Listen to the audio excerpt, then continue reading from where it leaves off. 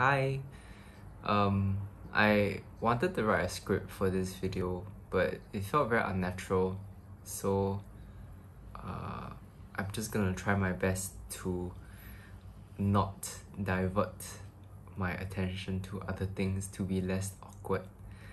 And I'm gonna stare at you and I don't know, I wanna think and talk about some things. Yeah, we had a really nice chat this morning for me, but last night for you, and a really nice chat that day. I think you know which one I'm talking about. And they have just been so uplifting for me, especially because I know we've both been having quite a hard time. You with just trying to do well in school and everything that you're juggling. Me with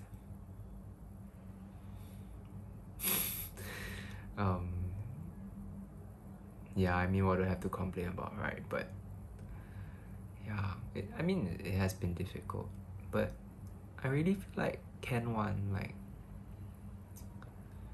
that day when we talked and it was really good, and I was at work and I came out to talk to you, I just felt so good, and it felt like we were back better than ever, as we had always been. It just felt natural. I don't know if you feel, but yeah, it just reminded me of what we are and how special this is. And I have thoughts because it's 3 years, and I mean, I know it's in 2 weeks, but it's almost. I don't want to cry in this video, I'll try not to, but yeah, for as much as we can make silly jokes like, oh, 1 year, it's been 3, and that's like crazy. Like, I was thinking about it, 3 years is like such a sizable amount of my actual life, yeah. And as you said earlier in our chat today, when we were 17, I mean, you thought we were babies.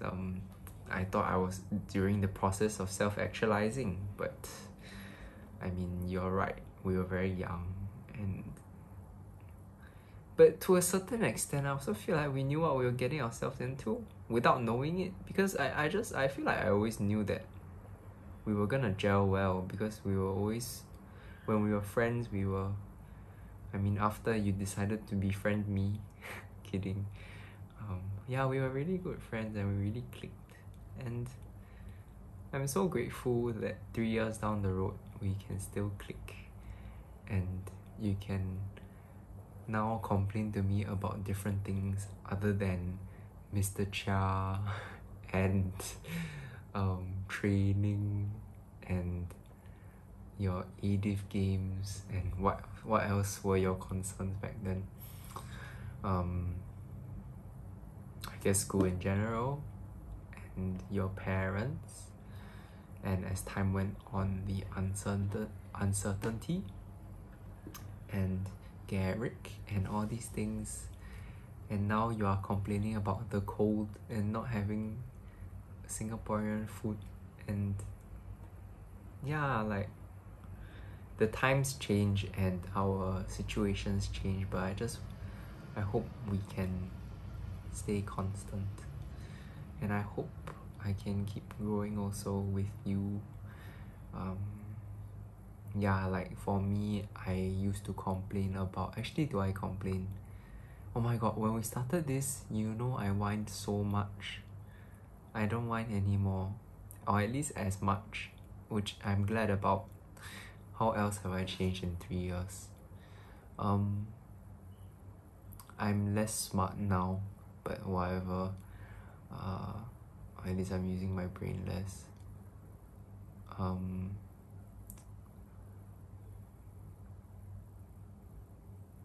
I hope I'm a better person, but all this, like, kinder person, but all this is just a digression. The point is, 3 years is a really long time, and I just wanted to celebrate that. And I'm excited to spend, I don't know, maybe we'll do something, maybe we will not. It depends on your mood and my mood and your time and my time. But we see.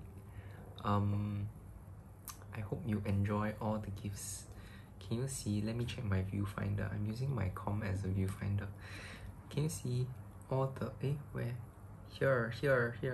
These are all your gifts. You cannot tell what it is now, but you will in due time. I hope it arrives not so late so that I can still call it an anniversary present. And don't you dare pay me back for anything. Yeah, it's a present. Oh yeah, I should write down after that later. I'll write down that you want your jacket. Oh, actually I did already. I'm a bodo.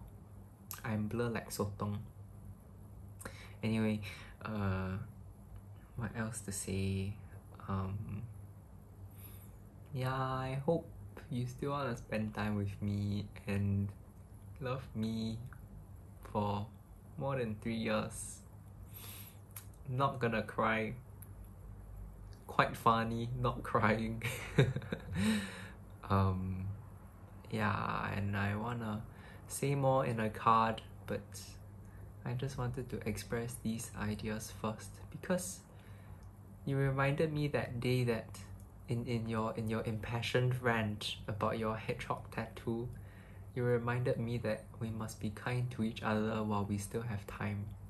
And now we have the time, so I want to express my gratitude for you and for the time you have given me and for changing my life and for being my rock and everything. What's the line,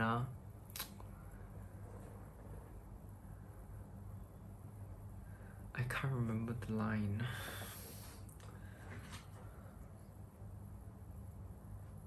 Something will always be you, and I do carry you in my heart.